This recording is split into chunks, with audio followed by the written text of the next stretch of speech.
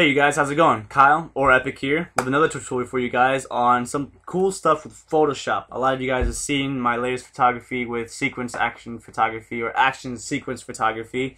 So I'm going to show you guys how to do it. Basically what it is taking a bunch of photos that look like these here.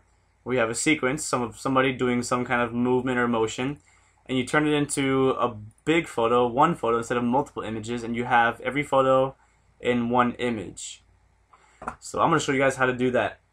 Real quick, it's important to keep in mind that I recommend putting your camera on a tripod or some type of steady surface that's not going to have a lot of movement, because you want the lines like this lamppost here, this lamppost there, the colors and the way this is put, you want it all to line up equally within each photo, because you're not always going to get that easy to edit sky background. So if you have things going on in the background that you need to use, whatever, take that in consideration, especially if there's motion going on in the background, because that stuff's going to be very challenging to edit. And obviously you need a camera that shoots at a bunch of frames a second.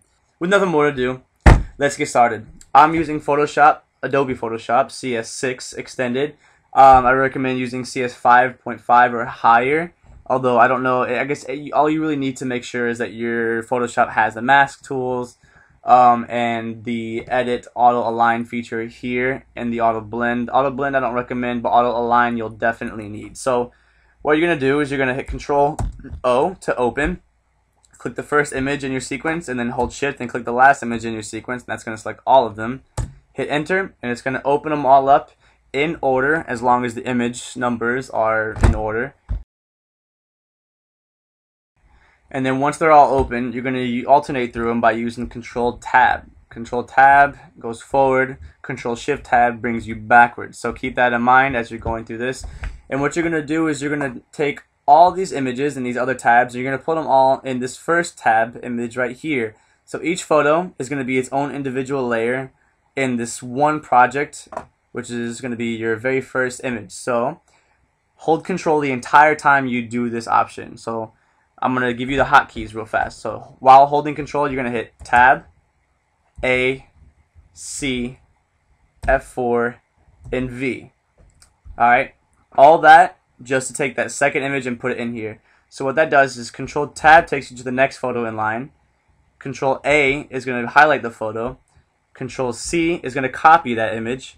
Ctrl+F4 is going to close that tab and bring you back to the one before it, which is one that should have all the layers. And then Ctrl+V is going to copy it there. And you're going to repeat this step until you have all the photos on the same project with each photo as its own individual layer. Once you're done, you should have all the photos as their own layers here on the side. And then this is where that auto align feature comes in handy. So you're going to select this bottom one. I usually make it its own layer. I don't really know how important that is. I just think it's important just to do it, just because if I need to edit it, I can. And even if your shot is on a tripod and these edges kind of all line up here, they might not whenever you finish them. So it's always good to make sure you auto align them just in case, to make sure that the lines, the shapes, and the colors all kind of match up evenly.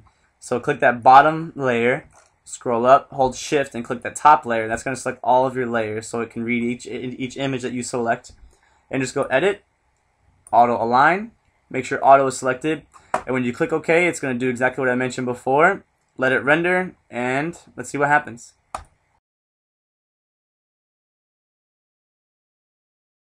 Alright, so now that's done.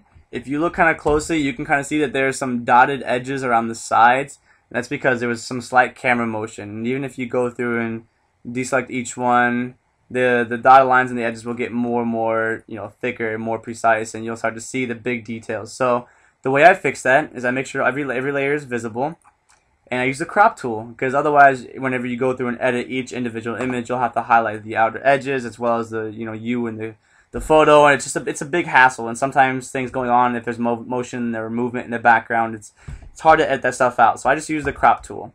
So make sure each individual layer is selected.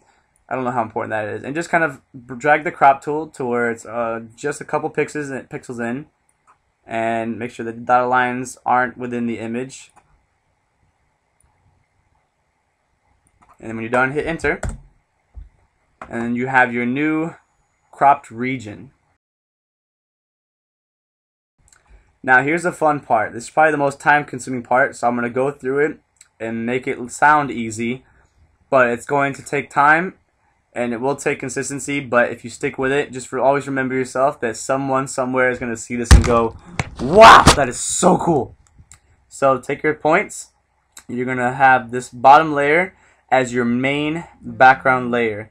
If you do that auto align feature, you're going to have all these images perfectly aligned. The shapes and stuff should all be fine. If you can make sure and double check by making each layer visible as it goes, and you see the lamppost should light up already. It shouldn't look like it moves or anything like that. The lines and colors shouldn't move too much. Trees are going to be a big lifesaver, so don't stress too much about those.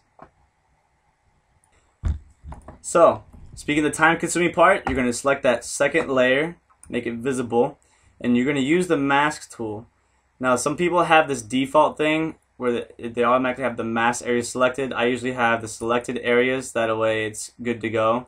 You guys can kind of do it however you want to, as long as you are selecting this area. So you enter the mask by either hitting Q, or you can click this little guy here. It's a little square with a circle inside it. And then you select the brush tool, hit B for brush. Size and hardness doesn't matter too much, and you don't have to worry about details. You don't have to get too close and crazy and get like just in the perfect edges. All you need to focus on is just highlighting the majority of you, and you can get around you. I recommend bringing the hardness up all the way so you know exactly what regions of your body or your character or whoever's in motion selected. That way, when when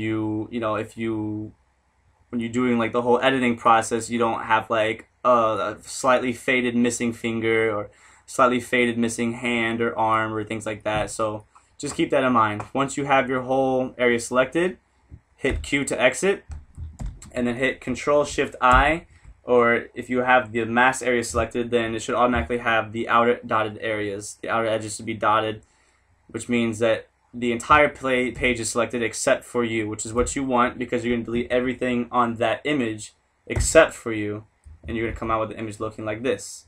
And for tips, you just hit Ctrl+D to deselect, and you repeat that same process for each and every image.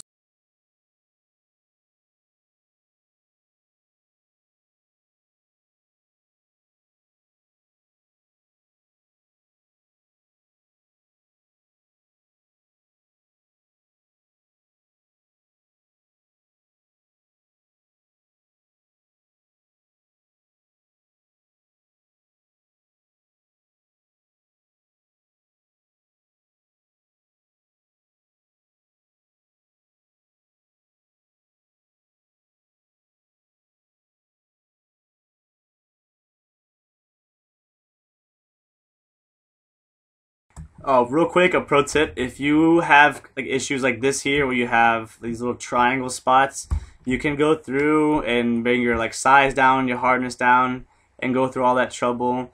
But I find it easier to kind of use the lasso tool. Make sure your feather is at 0 pixels, because if you have your feather option where it has like faded like 10 pixels or so, then it might not select the area because of the feather. So keep it 0, and don't select like on the color of like your body.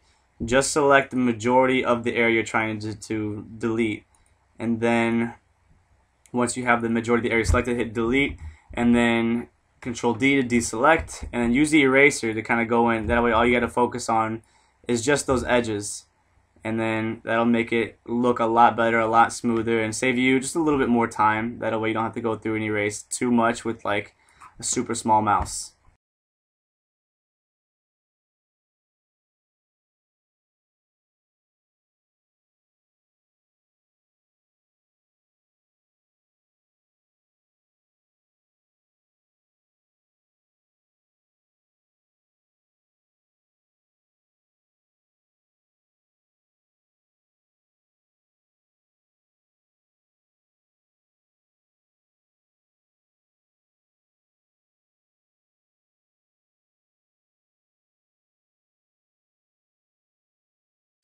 Alright, so I'm pretty much done with this first part. I'm going to hit Ctrl+0 to zoom out to the majority of the photo. And this is kind of what it looks looks like zoomed out.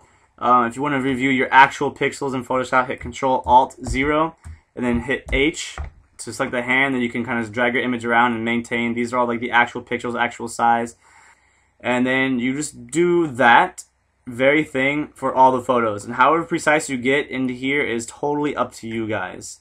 Now, when I first did my original edit, I took a lot longer time, and for this tutorial's sake, I'm half-assing it a little bit. But what I'm going to do now is kind of go through and do each and every individual image, and then we'll finish the tutorial from there. And one nifty, funky kind of thing here is you got to pick your sequences. So if you look on this first one here in the beginning and also the end, you have like these bunches of photos.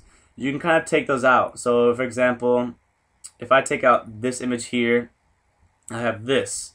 But if I keep it, it looks like that. Or I can go from that to this here. So you gotta like go through and watch where like the ones that you choose. You can keep them all, or you can take out certain ones. I like to take out this one because it looks more like a better sequence. I mean, it's obviously that to jump, I would squat it down and going out. So there's things like that you can take into consideration. Even with the ending ones here, like this one doesn't look like it's too needed, so I could just stick with that. So you'll see that there's some images that you can kind of take out and still get the full effect of the photo. Because most people don't pay too much attention to the beginning of the sequence. They mostly take attention to the variation of the sequence. And that's pretty much how you do that. Once you're done, you just select all the images and then highlight the bottom one, highlight the top one, hit Ctrl+E to merge them all together. And then instead of just doing Ctrl+S to save it, I go through a specific sequence where I hit Ctrl+Shift+Alt+S.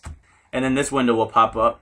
And you get to kind of go through some specifications, and then it's a nice way to kind of keep the exact same quality and the exact same size of the photo, but kind of compress it to where it doesn't take up as much space. And you can do it by this maximum thing here. Choose the file type. You can choose to take off the metadata here. You can choose the image size, change the percent, and then you can kind of scroll through and see the differences here, and it doesn't look too much different. So if you see the original image is 68 megabytes, but the finished image, if I like compress it, goes down to 9 megabytes or almost 10 megabits. So if you do that, you can kind of see the difference in the sizes, and the quality still looks basically the same. Everything still looks just as great. So then you save it in a folder that you want to, and then you edit it either in Photoshop, where you won't have to do this until you're done editing it, or you open it up in Lightroom and then edit it that way. All in all, that's basically how I do the action sequence photography. It's a lot easier than it looks. It's pretty simple. All it is just doing details. And then, like I showed you guys before, you can do a lot of really cool pictures. So, for example, I'll show you again, you can get shots like this here, where you have the tic-tac the cats. You can do sequence shots like this side flip here of Andrew going over the pyramid. And you can do sequence shots like here. We have Loki doing the tic-tac-to-cat on that spot. A lot of really cool stuff. So that's the tutorial for this week. I hope you guys enjoyed it. Next week, hopefully I will have a movement tutorial and not just a Photoshop tutorial. But I figured some of you guys are actually really appreciating some of my photography skills and editing. So I figured I'd kind of give you guys another insight. Besides, some of you guys are wanting some Photoshop tutorials anyway. And feel free to post on my Facebook fan page the photos that you take using this technique. I hope it teaches you guys a lot. I hope it helped you guys. I hope you guys learned any shortcuts. Any shortcuts that I use for keyboard shortcuts and stuff, I'll put in the description so you guys know what they do, what they are. And yeah, I would love to see what you guys come up with. So please, please, please, please throw them down on my Facebook fan page so I can see what you guys come up with. Yeah. So take care, you guys. See you guys next week.